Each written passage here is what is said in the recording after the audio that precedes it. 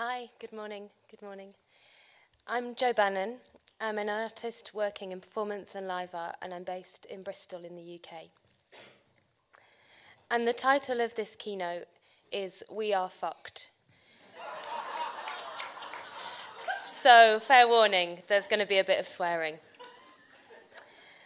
The title comes from a new project I'm making with the same title, and much of this talk is borrowed from a talk I gave at In Between Time Festival in Bristol in the UK at the start of this year.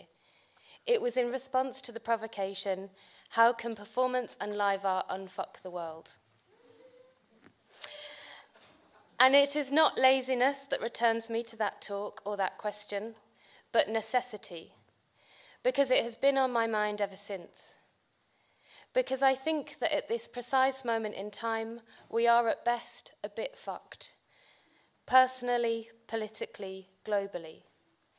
And I think artists instinctively want to talk to and make work in response to the challenges that the world proposes. But when I try to answer this question, I falter. I don't think I have an answer. And if I do, then I don't know where to begin. So I'll start from where I am. Maybe the best I can do is to try to situate myself before I begin. I am talking to you this morning as an artist, by which I mean art making is the best strategy I've found so far for meaning, for how to live and how to change my perception and maybe in subtle ways the world around me. I am a cisgendered heterosexual woman. I am white, from a working class family, born to first-generation Irish immigrants who moved to the UK in the mid-70s. To a mother who was threatened by a man on the bus while she was heavily pregnant, because when he heard her Irish accent, he presumed she was a terrorist working for the IRA. And to a father who bore his poverty, the shame of his poverty, so strongly that he was the perfect candidate to fall for Thatcher's rhetoric of the hard-working individual whom he helped vote into power in 1979. And these are my words about them, and they might tell it differently. I was raised Catholic, and now am best agnostic. I've only been to Australia once before, so my grasp on Australian culture and politics is a bit limited. I identify as disabled, and whilst I sometimes do and sometimes don't use this term, I always do so reluctantly, because I don't like the dis bit, the definition of something by its lack of being something else.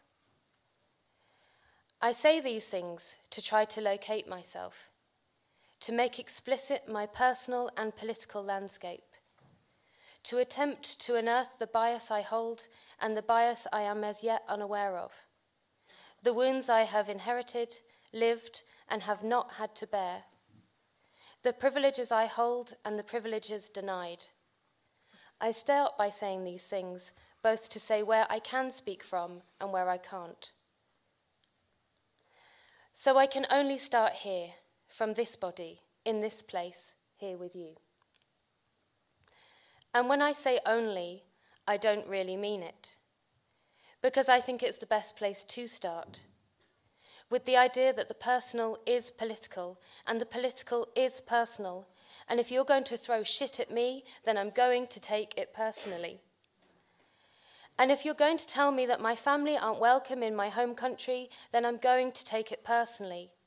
And if you're going to tell me you can do whatever you want to me, you can grab me by my pussy, then I'm gonna take it personally. Because there's a big elephant in the room, a big question floating around. How can art unfuck the world? And I think it probably can't. As Dan Savage, the gay American advice columnist, might reply, when answering a question such as, how can I gain my sister's trust after sleeping with her husband? He might say, you can't. That pooch is screwed. And it can't be unscrewed. The world can't be unfucked. But whilst we're on the subject of pussies and sex and screwing, I'd like to talk about desire and penetration. Because in answer to the question, how can art unfuck the world, I think desire is the best chance we've got. I watched James Baldwin on YouTube the other day talking about desire. He said, "If you can't love, you're dangerous, because you've no way of learning humility, no way of learning that other people suffer, no way of learning how to use your suffering and theirs to get from one place to another.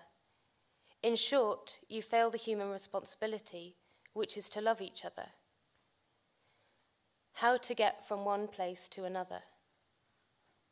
From this version of the world to the alternatives. It's not possible to undo, to unfuck. No, not backwards, he says, but onwards. Maybe the only way is to follow our desire, to meet penetration, whether it be personal, psychological, or political, with our own acts of penetration, to penetrate back through desire. I would like to propose using desire as a weapon.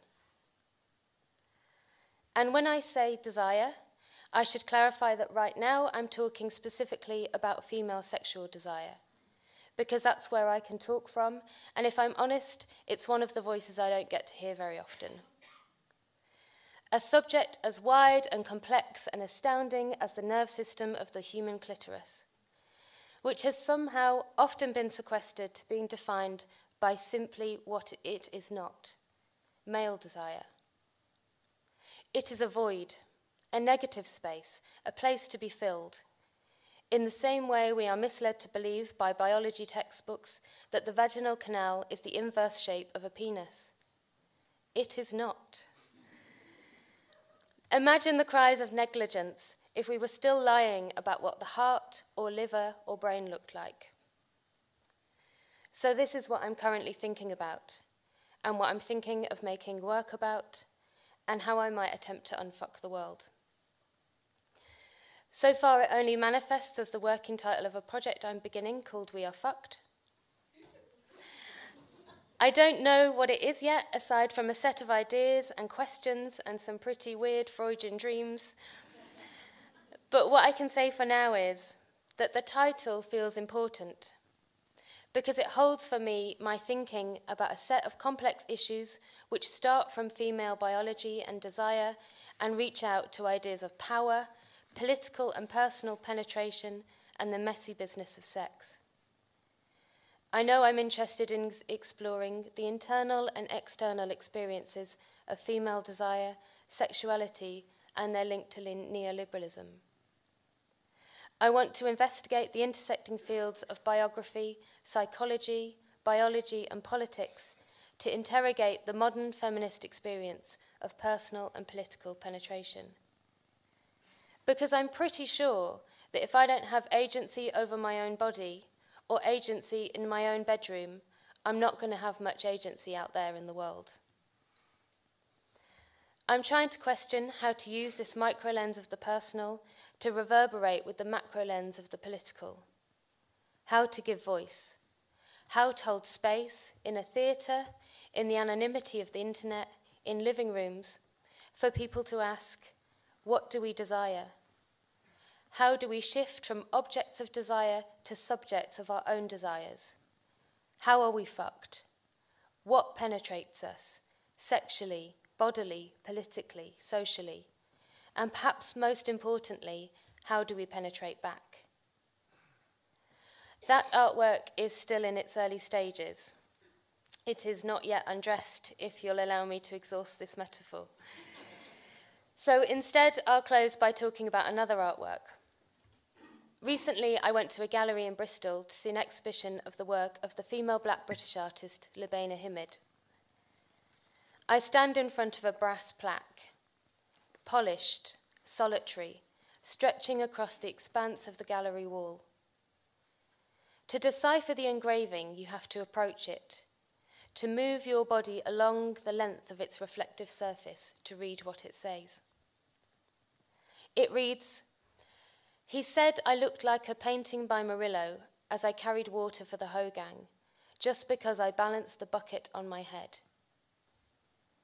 The plaque is beautiful, all gleaming brass, luxurious, regal, like the gilt frames of those 18th century Murillo paintings, which depict a European ideal of slavery and still hang in stately homes across the UK. Like the plaques you can find all over historic buildings in Bristol, my hometown, which were once the homes and marketplaces of merchants and slave traders. The plaque is beautiful. The plaque is biting, sharp, acerbic, acidic, elegant. It calls the reader to account in a way that feels live and unrelenting. It holds its ground and destabilizes yours. Its aesthetic and its content are so tightly bound up together, the choice to use the same mechanisms of oppression, the brass, the wealth, the gallery, to bite back. It feels like a beautiful, elegant, forceful fuck you. To use the same tools which have fucked you over to make an artwork that fucks you back. Because I've been asked a big question here. How can art unfuck the world? And the best response I can come up with is that we reclaim and use our desire to penetrate back. No, art can't unfuck the world, but it can fuck it right back. Thank you.